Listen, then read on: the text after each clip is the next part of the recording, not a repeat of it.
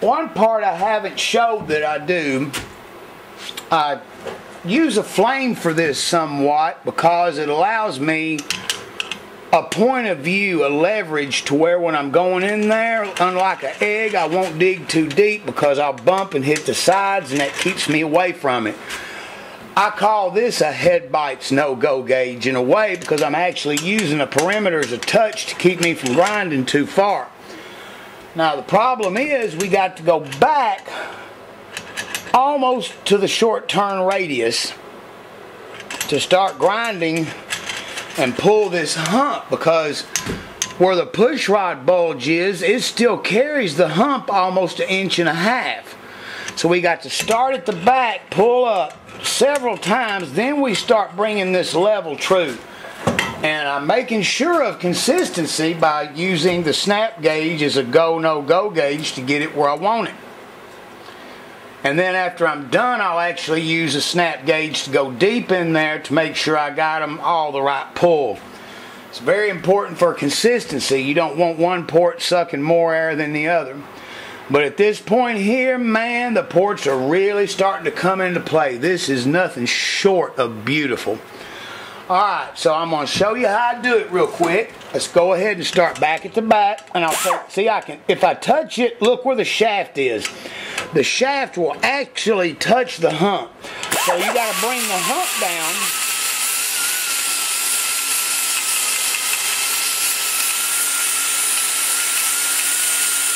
We bring the hump down where the longer shaft can get back here and cut on that some.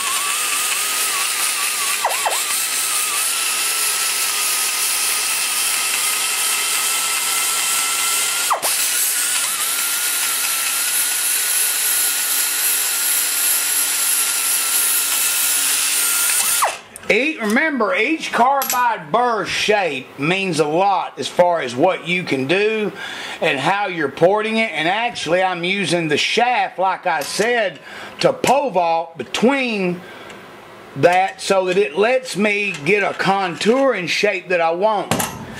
Buddy, that's from years and years of using the snaps and goes, no-goes to get it the way that I want it. And it's just tricks you learn along the trade. Believe me, I've given y'all more than 90% of the books and other things I've read. And believe me, I keep up with everything's out there. Nobody really goes into it this fine and tells you. So the whole purpose is try to give you DIY guys some leverage to work through this. But anyway, flame on this particular head. Now, on another head, like a big block Chevrolet, I might go to a big giant egg or even a ball in some situations. It just, a lot of it depends on the shape of the port itself in doing this.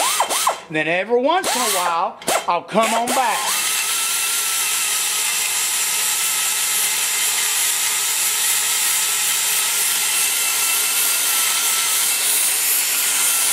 So I might have ratios of 5 inner swipes to 1 outer swipe. In other words, 4 or 5 up and down times versus 1 or 2 right here to get it to pull the shape that I'm wanting it to get.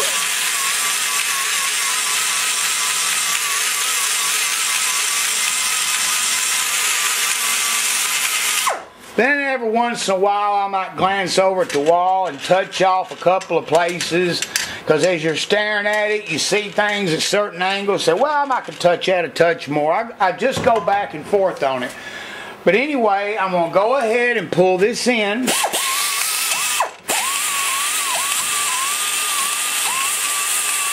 Right there's my big hump, which is right below the screw-in stud hole that's in these heads. That one's awful.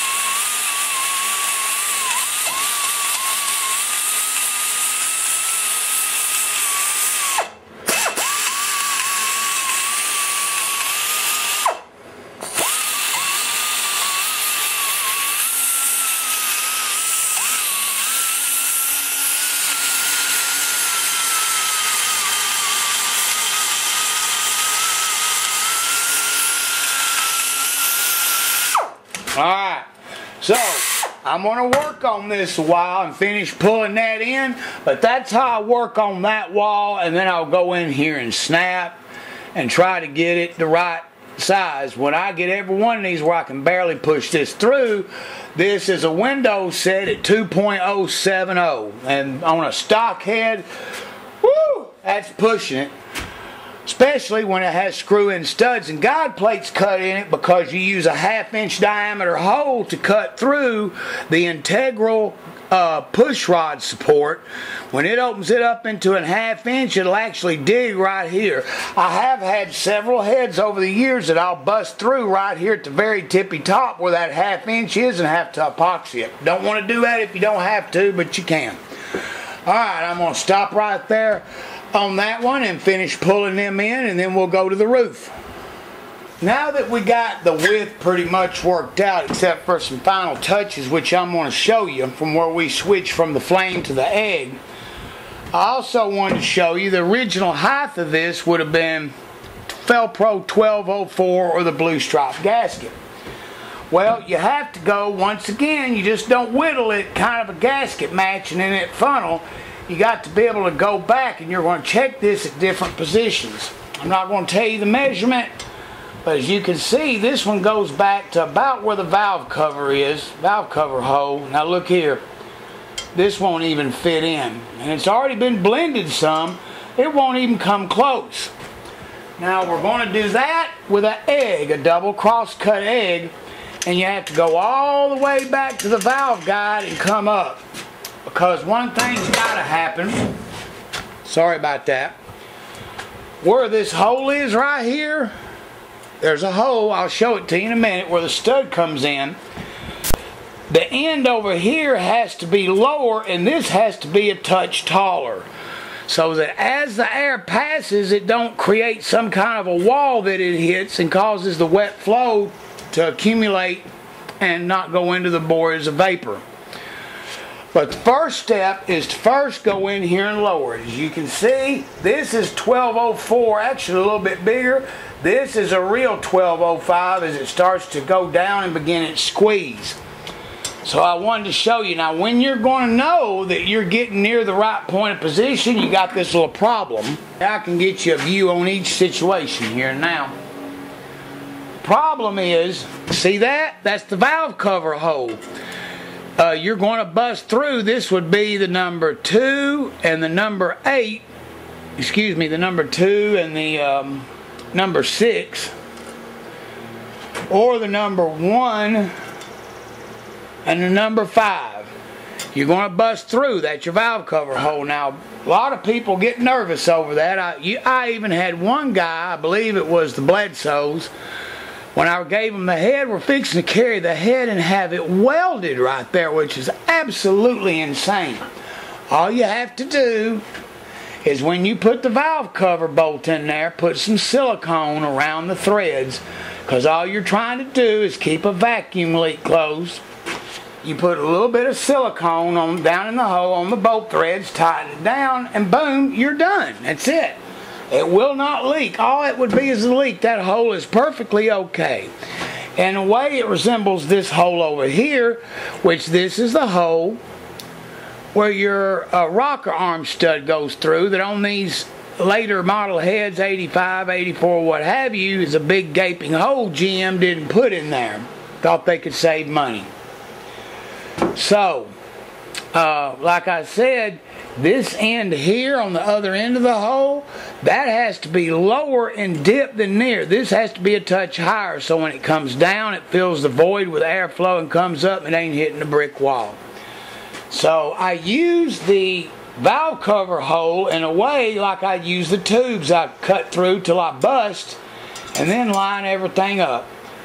So I got to go in here now and raise the roof on all of them, bring them up to the 1205 where I get the same markings right around there. See, it won't even fit now. Once that's done, pretty much the intake port is taken care of except for the short turn radius blend that I got to do a final blending. Alright, just wanted to show you that hole and the rocker stud hole so you understand how that works. Can't wait to see this. Okay, now we're into the roof. Boy, I tell you, adjusting the light where it picks up good on that camera where you can see is not something very good or easy to do. Once again, I use the snaps. I determine my mat dimensions. What I do, this is really hard because you got this big hole right here. Now, I've already lowered or raised the roof, however you want to say it, about 100 thousandths down. There's still some trench marks where I cut it and tried to set my depth for the roof. Now, what I got to do is only touch the area that's high, which is like this, and I'm going to put a lot of pressure on it, by the way, because I'm trying to move, I'd say probably about 60 to 80 thousandths worth of material all the way up here. Like I said, once again, it's about the 1205 and making sure that we ain't created a damn funnel.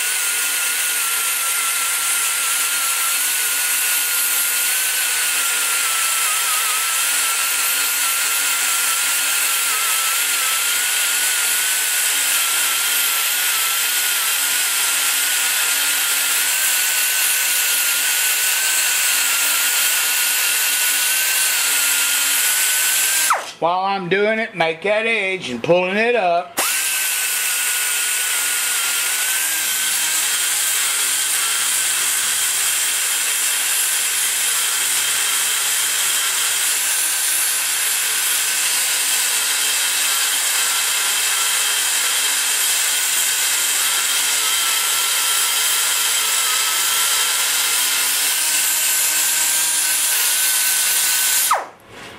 And as you're going, you swap back and forth, you look at your math, you look at your snap. See, I'm not even close.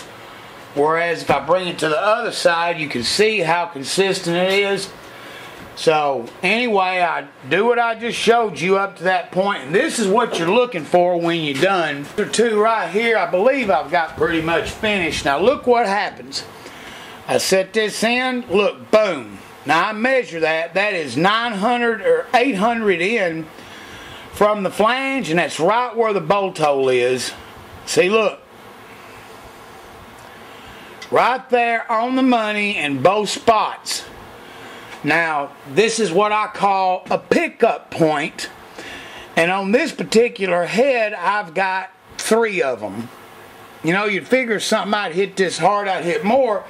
But once again, it involves time. How much time can you put into it? Right now, at this point, I have 90 hours, right at 90 hours of actual grinding time on this head, including chamber, intake, exhaust, and intake manifold. So I'm getting near the 100-hour mark, which I'll probably hit when this is totally over. But this is a pickup point. Like I said, all of them are like that. I'll have another pickup point. I usually pick one down right where the short turn is on the roof, where it hits the edge of the seat. Here's one, there's one, the width is one on the push rod, and then the bowl and the long turn side of the bowl. That's my 5 pickup points for consistency. Will they all be the same volume? Hell no. They'll be probably within a cc or 2. I'd say 2 cc's max. I wouldn't let them go out the door any more than that. But that's off the hip. Now with more pickup points, you get more consistent. But that's time and money. When I do an all-out stage 5 head, which I don't do too many of them, I will have 20. That's right, 20 pickup points. A lot of time. Alright, that involves what's called tiger striping and all that. But anyway, that's it. I just wanted to show you that, how I ground, which is with that egg that I used to pull it up to the point. And now we're going to hit the exhaust side and finish up there, which ain't much to do on there. Just a little bit of a funnel effect to fit that 1404.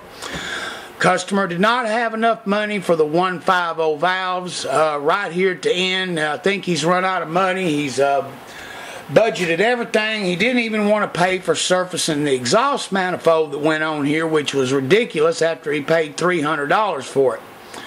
Them exhaust manifolds, when I measured them, was almost 5 thousandths out from the factory, brand new in the box, American made. So that tells you right there. It's kind of like the header thing. Just like on the headers, you buy a brand new set, they're going to be warped right out of the box. I try to tell people that all the time. Nobody listens. But anyway, that's my consistency on it, and that's my part on that. Next is exhaust.